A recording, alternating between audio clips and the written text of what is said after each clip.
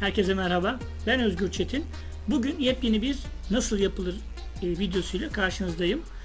Bugün hemen şöyle çekeyim size. Hemen ekranda görüyorsunuz. Bir tane yazıcım var. HP'nin Ink Advantage 1515 serisi. İşte tarama vesaire falan fişmeken yapıyor.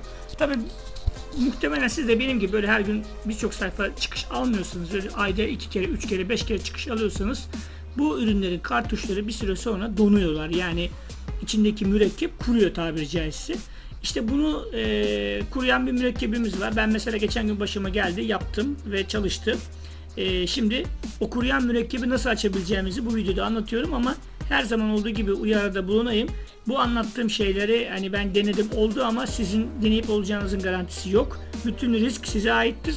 Hani kendi yazıcımda denedim olmadı vesaire falan diye bana kızmayın lütfen. Baştan bunu söylemiş olayım, anlaşalım. Yani it's your own risk derler İngilizce'de. Yani bütün risk size ait. Olası bir sorunda da lütfen hani bana kızmayın. Ben denedim oldu ama bunun garantisi yoktur, onu belirtmiş olalım. Şimdi kartuşumuzu nasıl çıkartıyoruz? Bu modelde böyle. Hani başka cihazlarda nasıl olur bilemem ama bizimkinde böyle. Burada açıyorsunuz. Size hemen kartuşu şöyle bir iki hareket çıkartıp getiriyor. Şimdi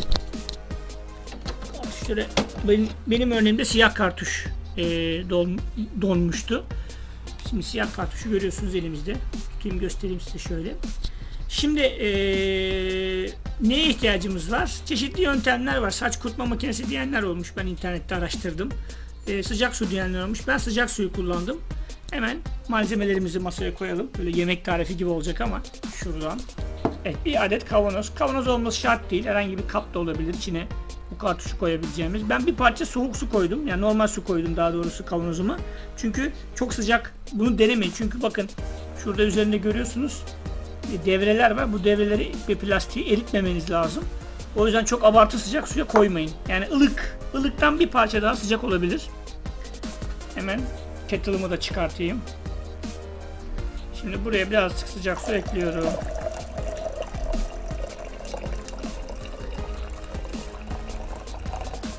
Şimdi sıcaklığını kontrol ediyorum. Tamam, fena değil. Çok sıcak değil.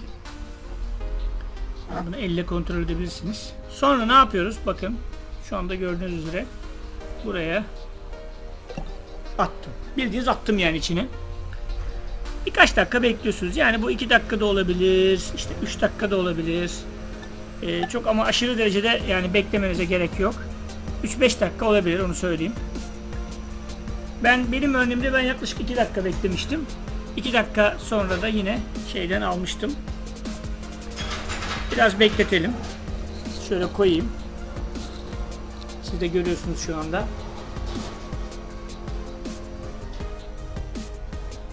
Benim örneğimde söylediğim gibi yaklaşık 3 dakika yani 2 ya da 3 dakika bekletilebilir. Böyle biraz tutuyoruz suyun içinde.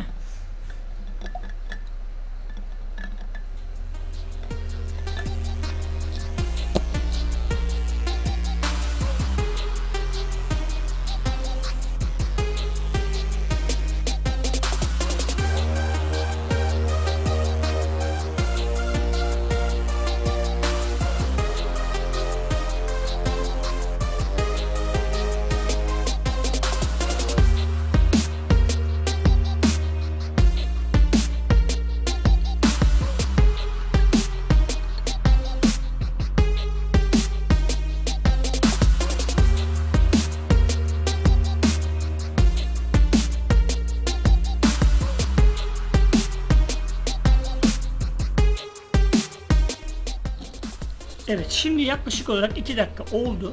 Siz 3 dakika, 4 dakikada bekletebilirsiniz. Birazcık ara ara karıştırdım ki mürekkebin her tarafı eşit şekilde kuruması açılsın diye, erisin diye. Şimdi bunu çıkartacağız buradan. Evet, bu parçada boya döküldü. Bunu da şey yapalım, göstermiş olur. Şimdi ne yapıyoruz? Buradan kurutmamız lazım. Böyle atamayız çünkü bunu kullanamayız bu şekilde. Hemen şuradan şöyle koyalım kameramızı. Evet, kamerada göstereyim. Boyalı kısımlarını temizliyoruz. Sulu kısımlarını temizliyoruz. Şöyle bir şey yapalım. İçinde kalan suları da temizlememiz lazım. Evet.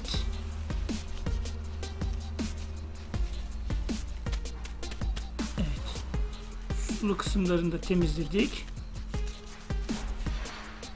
Şimdi suyumuzu da şöyle kaldıralım. Evet.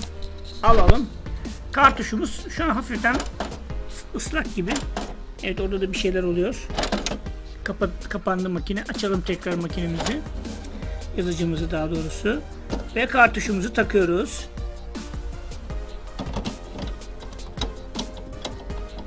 Takalım. Pardon, şöyle olacak galiba, evet. Şu şekilde. İki elimi kullanmam gerekiyor. O yüzden makineyi kameraya bıraktık. Evet. Şimdi taktık. Kapağımızı kapatalım.